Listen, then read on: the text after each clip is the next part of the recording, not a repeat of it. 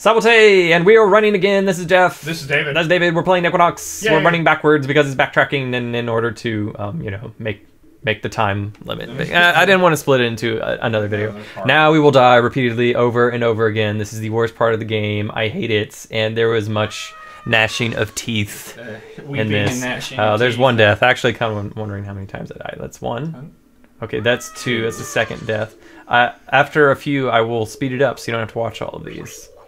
I'm thinking maybe there's a hidden block, and that's not unreasonable. No. Like, when you do something the hard way, a lot of times in Equinox, there's just like an easier way to do it that you just didn't know, and you just got frustrated and spent all your time doing it the hard way and be like, yeah, I did it the hard way, and then you're like, oh, it's an easy way. Yeah.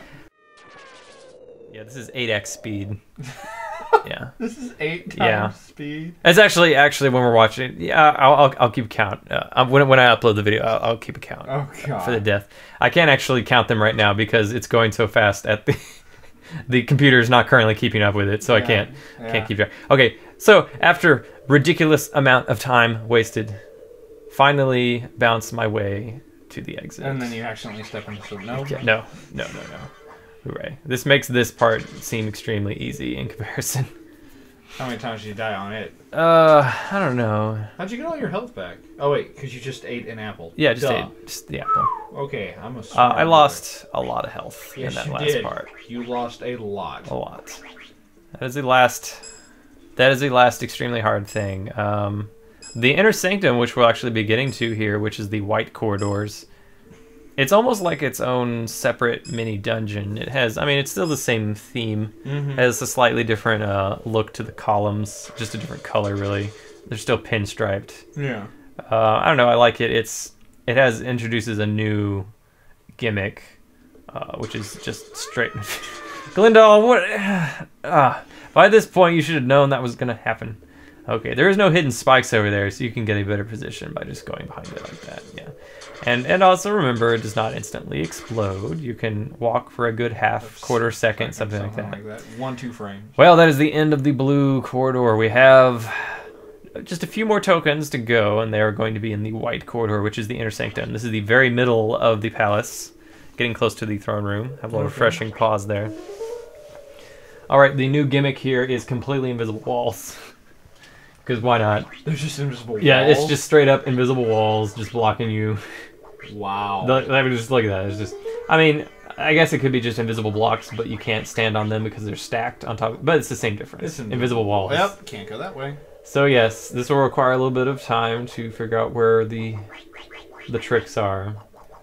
See if you can guess what the solution is. Angle jump off the block up to the top? Yes, that is what you have to do. A ridiculous angle jump in order to get to the either the lower or the one of those two sections at the top. We'll be going right and around. This'll be a circle. So going left or going right will lead you around in a circle. So either way works. Either way will work. Yes. On this side of the circle, let's call this like the top of the circle. On the right and the left is going to be a token, and on the bottom of the circle is going to be the entrance to the final boss room. So there we go. There's a little jump there. Figure out where the invisible block is. It's right there. No big deal. It didn't take too terribly long. The serendipitous floor pattern, you'll notice, has a line that you can follow in order to avoid spiky doom. Yay. Actually, I've used that a lot because it gets even more ridiculously complicated. Hey, it's that kind of jump again. Remember that one that if you'll push the block instead of falling on top? Yeah. Wow, that's I missed a few more times without dying, which is weird. But yeah, as soon as I hear that, it's time to... That grindy noise. Yeah, the grindy noise. There we go. Hey, you made it. Other than that, there's not any gimmicks in this room. It's really just, it orbits you. Jump. It orbits. You get the token, exit. That's it. One more token to go. Like I said, this can be thought of as the right side. Yeah. This is the part where you want to use the lines on the floor to your advantage. Because, just look at that. You can get closer to the walls where the columns are than you think, because the ground is, it has the angles like that wall there. Even if the even if the column seems to protrude a little bit, it does not really. This is full of invisible, just straight up invisible. Just straight up invisible walls. Nice. And that will lead to the throne room where the last boss is. Which is where. Yes. The ice queen. Where the ice cold witch Sonia is currently, I guess, just hanging out. Yeah, just like I said, there's another white potion, like not even necessary at this point. Holding Daddy captive. Yep, exactly. Let's see. I'm doing a little bit of investigation with the mace just to see if that's where I think it is. Yeah. It is. It is where I think it is. But it was a folly block. Awesome. Wasn't expecting that. Oh well, I'll get it this time. After an exploding block. I didn't jump fast enough because those stupid blocks folly block. Okay. This time we'll get it though. Yay. That is the last token of the game.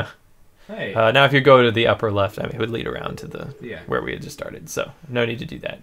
Well, I guess that means it's time to. Yeah, we have all of our magic. We have all of our weapons. Even the crappy twin sword, which we won't be using to fight Sonia. Because that sounds like a horrible idea. Yes. So this is the last fight. This is where you have to use the unlock spell because that is the last gate. Don't jump. Just don't do anything. Just use the unlock spell. You have to. There's no more keys. The keys are all gone. And then if you have all 12 tokens, good. If you don't, then good luck going back through the monstrously large level looking for them. Because there are no entrances. All right, refreshing pause. Now let's fight Sonia, the last boss.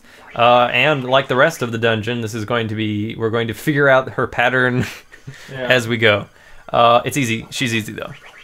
Very, very, very easy. There's the one trick I will point out when it happens that will make you pretty much safe. The lower left corner, we won't be using that because she didn't actually go down there very much. She does summon some, not enemies, but... Where is she? Appeared in the middle there. There we go. There's her glorious violet visage. Those things are sort of new enemies, I guess. They take 5 shots with the mace. They will explode on their own if they get stuck on a wall like that. The only way you can hit her is when she leans forward and then just mace her in the face. Yeah. So you want to get rid of those guys because they will just continuously bounce around. And she keeps spawning in more and more? Now we will... okay. That was the first death. We learned that she zooms across the screen after setting off... She pretends to be Superman. Yeah, so... She'll spawn a few of these in really only 4 locations. She only appears in 4 locations. There's the second one. And she only zooms across the screen from a further 2 locations. We'll die one more time when I get caught off guard by the second zoom position. But then after that, we'll be gravy. Yeah, just all the way to the end. So there, she'll zoom from the upper right to the lower left. And she will do similarly from the upper left. Hit her from the side like you can. That is the trick. That makes that is the trick to safety. Much easier. That is the reason that this boss is actually just really, really easy. I should have seen that coming. But anyways, that is the entire pattern. I now have it down. So yay! This will be the last fight for Sonia, I guess.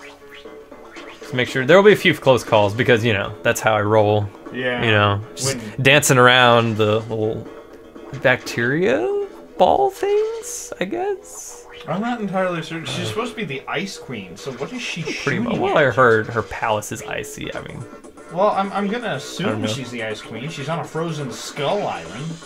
Maybe she's just cold, a cold witch, if you will. So yes, she will appear. Yeah, okay. Sorry. Misogyny is funny. There, and then pattern will start over again. That is it. That's the whole pattern. Will appear up in that corner, facing a different direction. But that was the third position where the bacteria will come from. And then here we have the little inner spot again. Yeah. Usually you can get away with just killing one of them. No big deal. The other one will usually just destroy itself. Yeah. So yeah, you can get away with one hit here. Just turn the corner. Destroy the bacteria. Repeat ad nauseum. Not too terribly difficult. Definitely not as hard as, like, say, a troll. That's really that will not be named. The troll that took 66 hits is the holy grail of this fight is getting 2 hits from the side, which is possible, and I get that towards I think it happens twice for me. It just makes it more efficient, really. I think you got it once before you died. Yeah, I got it before I died, but obviously that didn't really count. She's already turning redder. Redder means death. Deathlier. Even the black is a redder shade. You know, so it goes. Palette limitations, I guess. Well, they could have left the black the same, but it literally looks like they just injected some red into it. Like good old NES, like Teenage Mutant Ninja Turtles style. Yeah, just It's like, well, the boss is all black. Well, just make him red. Wait, what? See, right? Yeah, if you I almost got a double hit there, Yeah. but that's how you do it. You have to catch her right on the, I guess, the nose, so to speak, and then run down a little bit, and then make another quick jump. On the nose or on the... Yeah, I have not experimented. I do not know if the twin swords, in fact, kill her sooner, but I wouldn't recommend it at all. You need to get those bacteria dead fast, and you don't need your sword whiffing on you by appearing behind you instead of in front. Yeah. Yeah, there's no reason to... plus, the speed and the amount of mace you can put on the screen at one time, you can just sort of fill the screen in front of her when she wanders by like this. Yeah. That one was not a good example, but... That was a miss. Yes, definitely. That was a miss. So yeah, you can just totally wail on her with just continually macing her in the face like she's a stalker or something. I think I mentioned that before.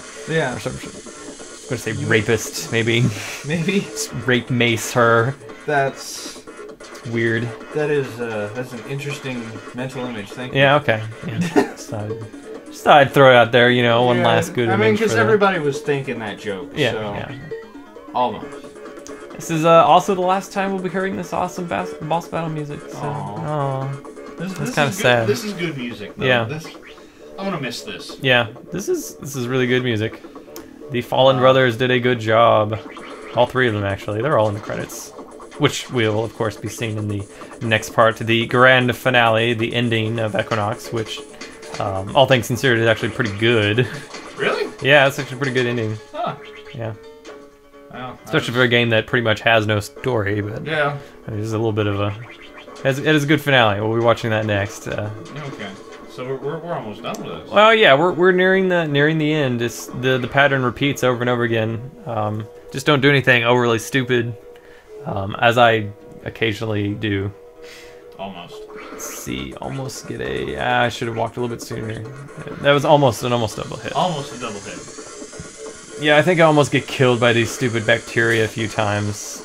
Just dodging them valiantly.